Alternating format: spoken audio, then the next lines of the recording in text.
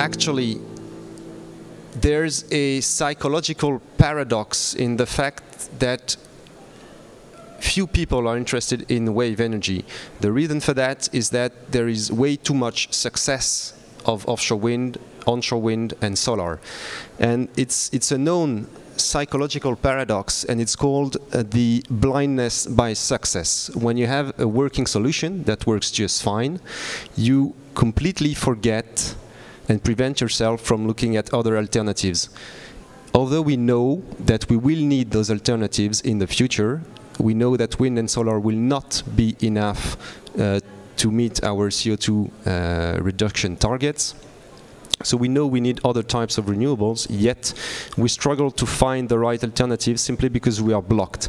And what I hear a lot at conferences, and mostly coming from utilities actually, those big wind turbine superheroes, is wave energy, well, we're not interested. And that reminds me of a sentence by Bill Gates in 1993, the internet, we're not interested. That kind of resonates the same way. The visionary people, sometimes they tend to miss the new trends because they are blocked in a mindset that has been successful for years.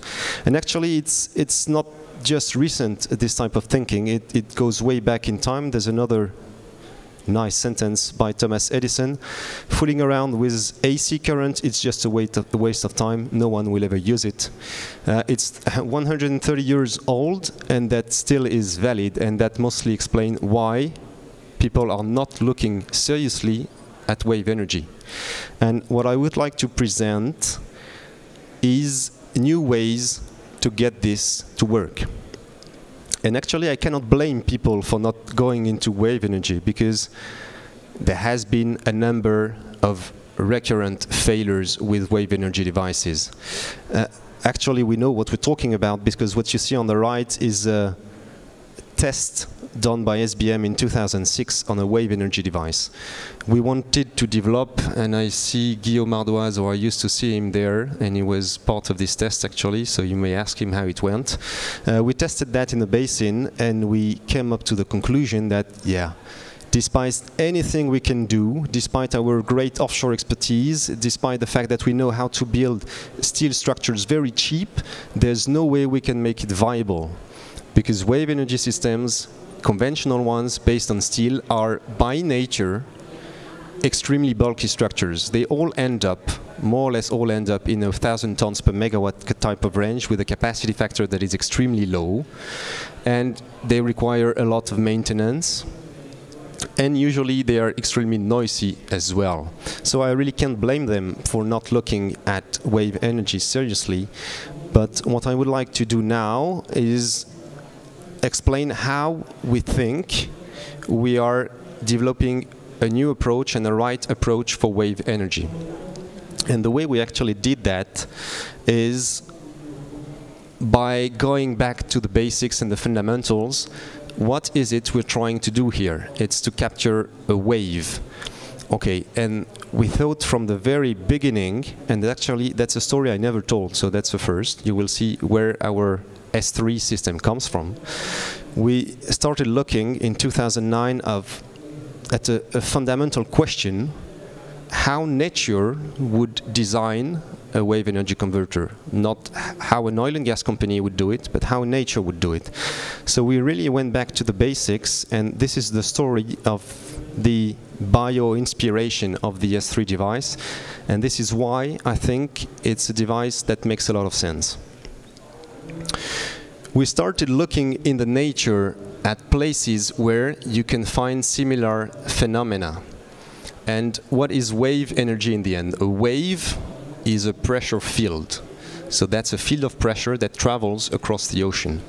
And we looked at systems that coexist with such pressure waves. And the one we found is actually the R3 system. It's a very efficient body system that is the fruit of millions of years of evolution to carry the blood from the heart to the entire body. And that is done in the most efficient way you can ever think of. and that's arteries. Arteries, they always work at resonance on quite a wide band of beats per minute. Your heartbeats per minute are between 30 and 250. And of course, nature makes it such that it is extremely efficient from an energy point of view to carry this blood throughout your body. It's the most efficient way we have thought of. And the way it actually happens in the body is a bulge motion. So your arteries, thank you, Guillaume, your arteries are actually composed of a multi-layer piece of material that has very different characteristics in all the layers, and the way the blood propagates in the system is by changing the diameter of the artery as it flows. And this is the most efficient way of traveling for a pressure wave. So we kind of used this idea to design the S3 system. And the way it looks is about like an artery. So it is a multi-layer assembly of something that looks like a hose. It is round. It has a circumferential symmetry. And we fill it with seawater, just like they are filled with blood.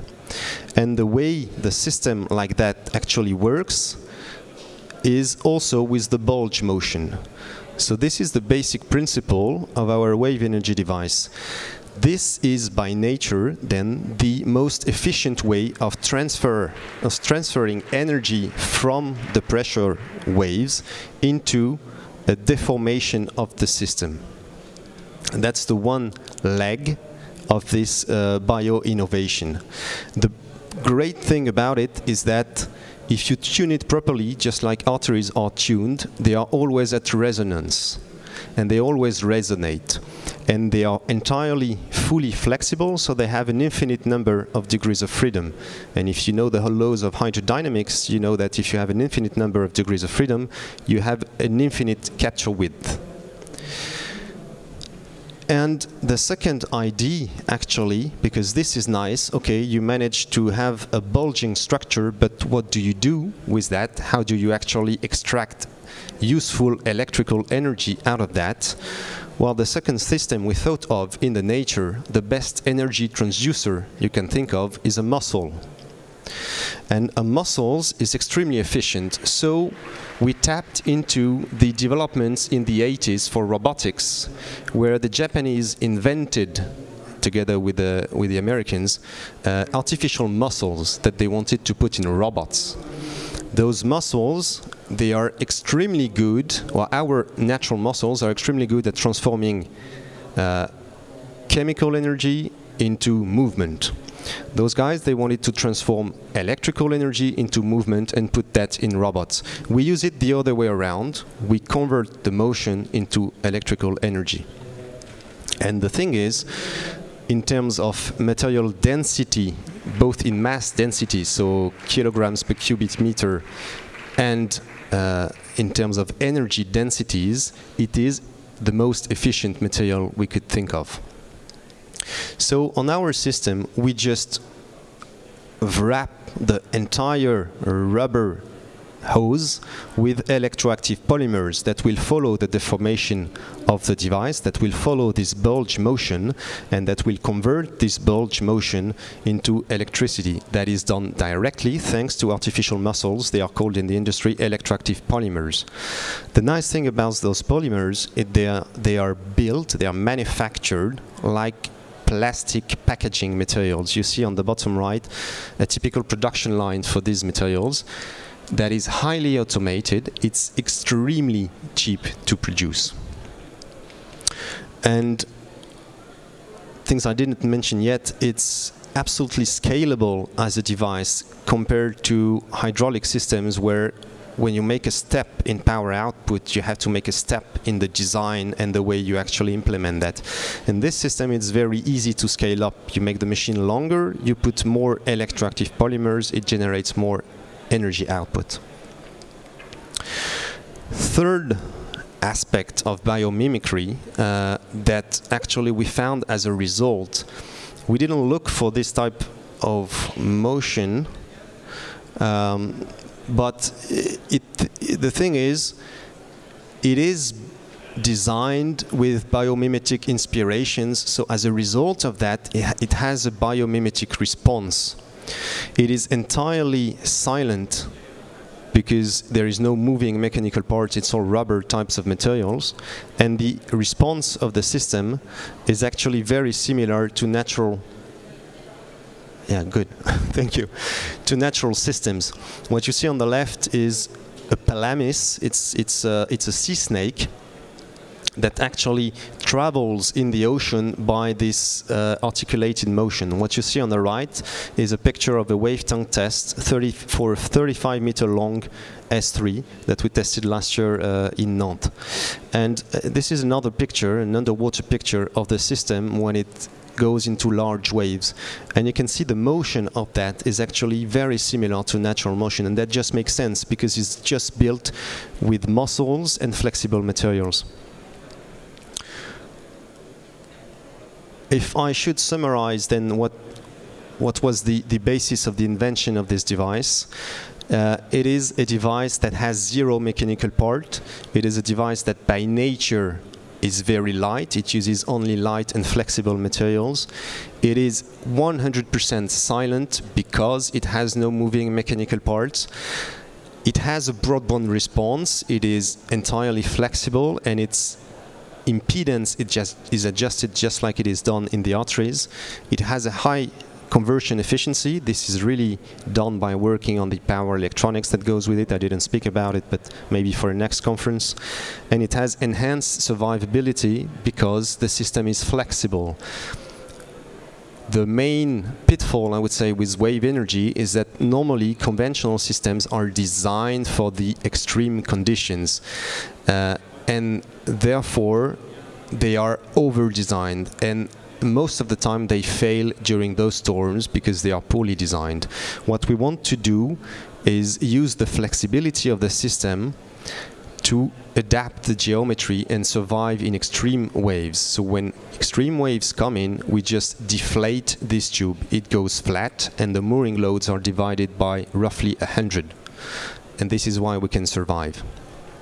This is actually inspired by the wind industry, where they have the blades that pitch during storms, so they don't have to design for large wind conditions. If I should tell you what a poor slide. If I should tell you where we are today, we are been doing this development for the last 10 years now. We have a project with ADEM, Investissement d'Avenir, with our partners Écocentrale de Nantes and IFP Énergie Nouvelle. We are actually building it now. I will show you a few pictures of the production line we have installed in our laboratory in France. We will have tests at sea in 2021, so there will be a full-scale demonstrator installed in the water at that time. And I invite all the people here, really, who waited for the beer but came here, to the inauguration of this one. It will be tested for minimum 1 year. And after that, we already have in the plans pre-commercial projects with 3 to 6 devices of roughly 1 megawatt each, and that will be hopefully followed by commercial device. What we have in mind long term is utility scale market with large devices over 6 megawatt per unit, in order to get the LCOE down below 50 euros per megawatt-hour and well below that. This is a target we have. We will stick to this target hopefully, but that's our ambition, and the way, and this is why we continue the development, because we think we can get there. And just to tell you, I told you about things that are being built at the moment in our lab. So this is a 3D picture, but basically a production line for these electroactive polymers, artificial muscles, generators that will be installed on the system. And that's a picture of how it is today. So not quite finished, but we're getting there. The equipment is being installed this month. We should start production by August or September. I think that was that for me. I think there's a little video while I conclude the speech that describes the system and the way it works. I think this video is on YouTube, so you may be able to find it on our website or on YouTube. And I would like to thank you for listening to this speech. I hope you kept an open mind and I didn't scare you too much. This is a long-term development, but I truly, personally believe this is the only way to make wave energy viable. Thank you.